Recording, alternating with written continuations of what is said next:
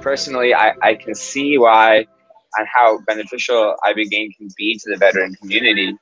So I'm really interested to hear what you guys have to say. I know it's going to be really engaging, and the floor is yours, guys. Take it away. Thank you. Yeah, thank you so much.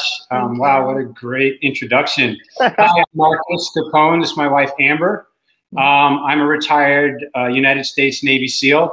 After 13 years in the SEAL teams and 7 combat tours to both Afghanistan and Iraq, I began the transition back into the private sector. We naively assumed that life would somehow return to normal, even though we really didn't know normal at that point. So much had changed since 9/11, and so much had changed for our family. I expected there to be challenges during this transition phase, but I didn't expect for each year to become increasingly more difficult.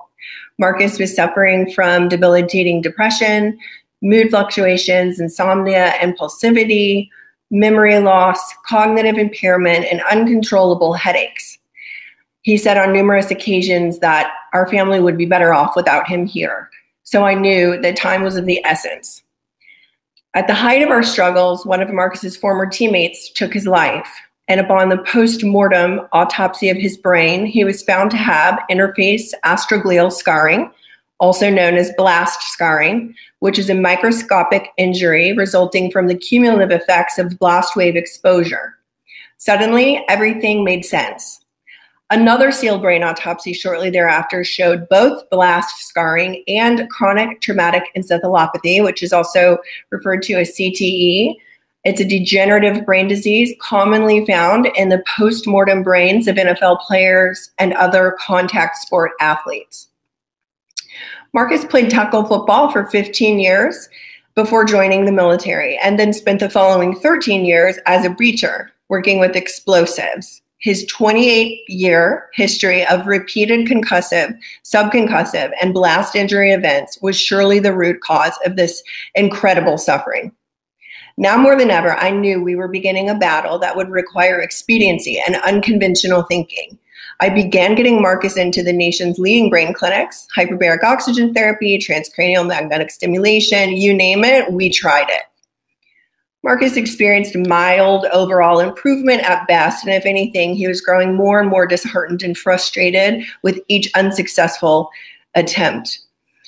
After 18 months of failed avenues, we were both running out of hope, and I knew we were running out of time. In complete desperation, I remembered the story of a friend who spoke highly of an outside-of-the-box treatment that he pursued in Mexico. He attributed this treatment to saving his life and knew the depth of our struggles. He suggested that it would be good for Marcus. It took a lot of convincing, but I was determined to get Marcus there too. Not even knowing why or how this treatment may help us, we were just that desperate. You know, at that point, I really would have tried anything. I was really skeptical initially that anything would actually work at this point.